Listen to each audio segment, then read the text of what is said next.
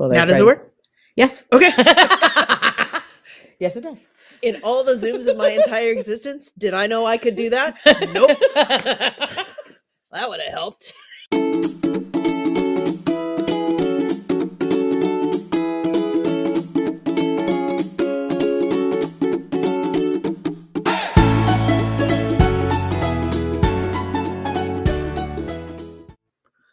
Hi, welcome to T3 Teach Tech Theater. I am Kirsten Giard-Branch. And I'm Julie Benitez. And I want to let you know that we are both sitting in the exact same place. It just so happens that our cameras just look a little different, but she's literally like right there.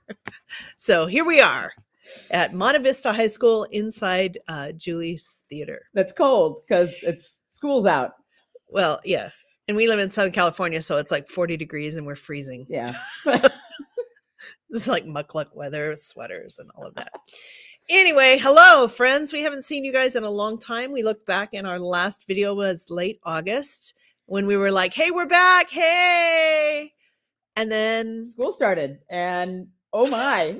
Oh my. Oh my. So we want to talk a little bit about kind of our observations and lessons now that we have semester one under our belts. Indeed.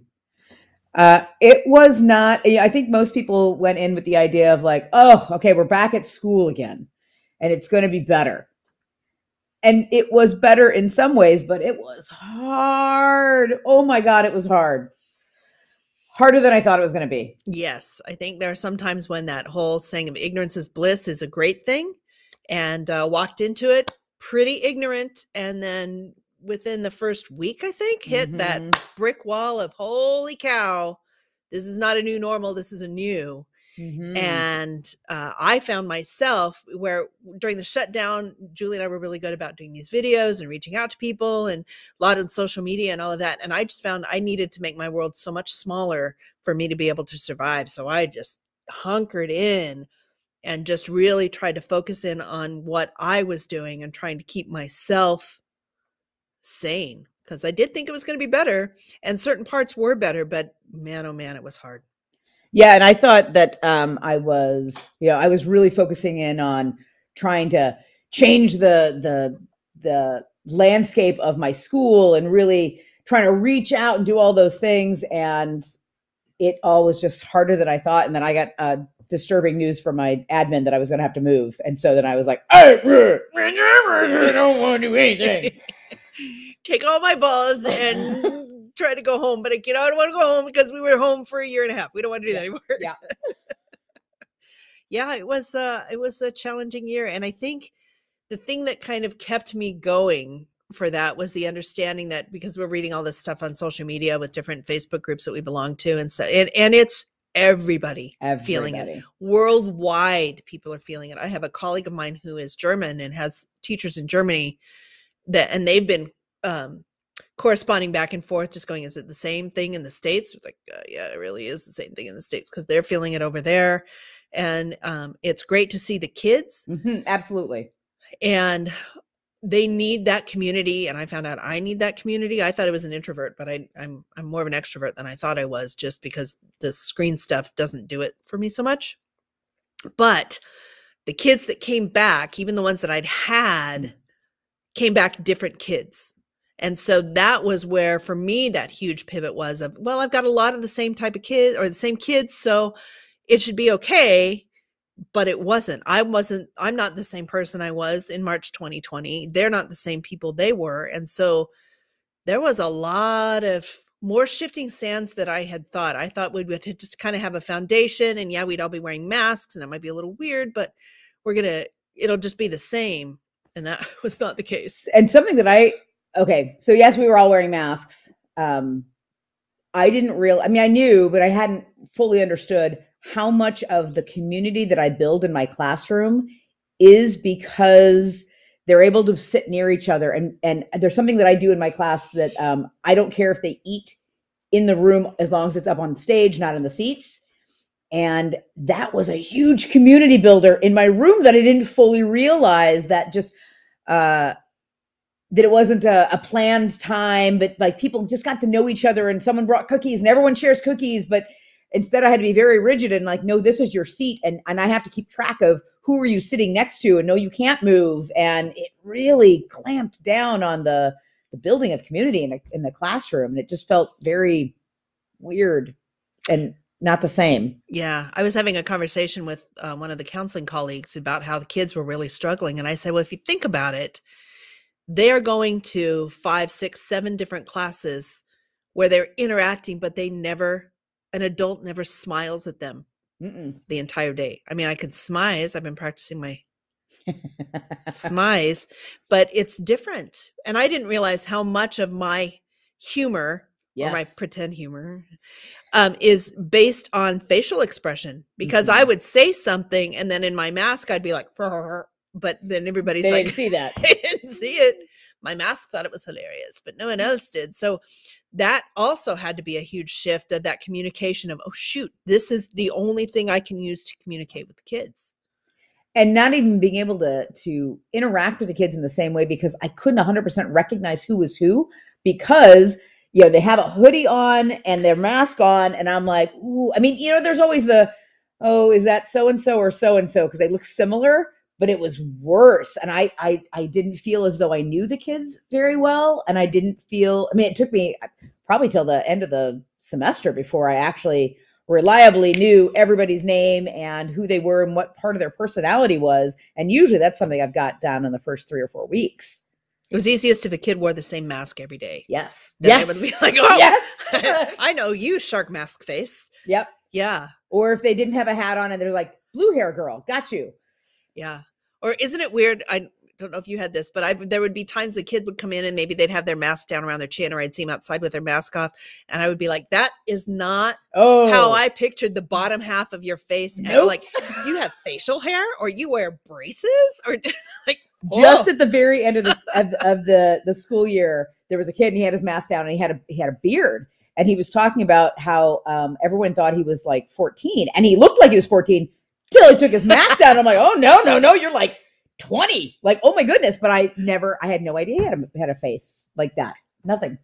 Crazy time. So that was kind of one of the weird things, is that I think it took a little bit longer. It's feeling a little bit more, maybe now that we've got semester 1 into our back pocket, it's feeling a little more normal. Although right now, this is the 27th of December that we're filming this.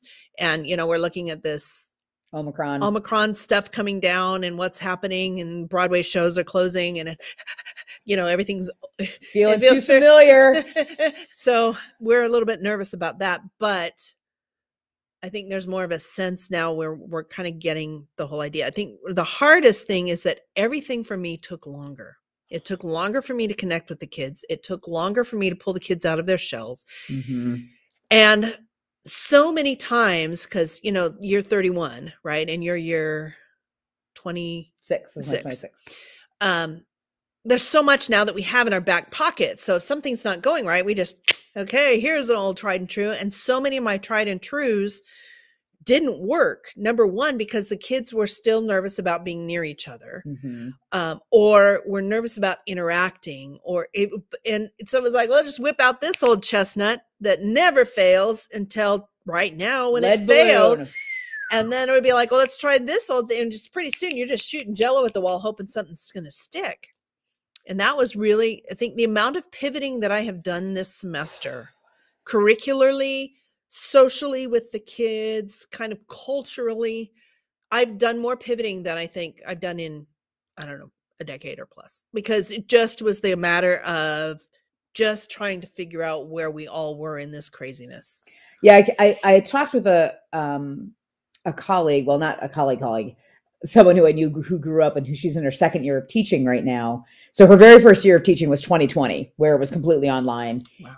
And she's just now starting. And I was trying to talk it through with her about whether it was actually better that she knew nothing else and is going into it this way, versus I'm feeling constantly like a failure of like, but this always works. This isn't how it always was. I feel a lot like the kid who's in the middle of a divorce of like, but that's not how things used to be. And they're like, yeah, it's not, you're right. And now you have to move to Missouri. So right. Yeah, like, oh. I think that for me, one of the weirdest things too, I mean, I tried to stay physically active being home and walking around the block and doing other things more for my sanity than anything. But I coming back, I realized that because I would be one of those people that would be here, you know, early morning till late at night, getting stuff done and doing stuff. And there was always stuff. But by the end of my 7th period class at 2:30, I was like, I gotta go home and take a nap. And it was just the stamina thing took a long time. And I found that in the kids. We realized Mhm. that, and I think we shared that in a video this summer when we were working with the community school kids, that their stamina for in-person teaching was really lacking. And we were all kind of feeling that way. I still feel that way to a bit of a degree, in that it's harder for me to kind of keep that momentum up. I think, I mean, this is not just with theater teachers, but I think worldwide, of the pandemic gave us an opportunity. It shut down the things that we normally did. And you're like, do I want to actually go back to all of that? Right. The way that I used to run on fumes all the time, and the way that I was here all the time and not seeing my family, or the way, of course, well, that's how I get the job done. But coming back to it, we both did a fall show in person, and we'll talk about that. But trying to remember my own steps of like, oh, I've got to do that. And I just didn't have the stamina, and everything just wasn't clicking as fast as it usually did. And it's just, part of it was not having, being out of practice. But the second part was like, do I want to go back to that crazy that I was doing? And I don't think the answer is yes. Yeah. I had to find a new way, just like we had to find a new way with the students, because the way that I've always done stuff with the students isn't working the way it used to work. And it's pushing me to change. And I think it's going to eventually be for the better, but it's a lot of pivoting, and it's really tiring to pivot this much. We acknowledge the fact that it is hard out there. It's been hard. This is a different kind of hard, but still hard. As we continue on and we go into our second semester, our pledge to you is to try to be more diligent in maintaining connection and trying to get these videos out. We're going to be videotaping a slew today. Yeah. But as always, please reach out to us if you have any questions or concerns at teachtechtheater@gmail.com. Check out our website, www.teachtechtheater.net. And we certainly look forward to hearing from you. Remember, it's all different, but you've got this. For what it's worth, we are here for you. And take care. Thanks for watching. Thanks for watching. Bye.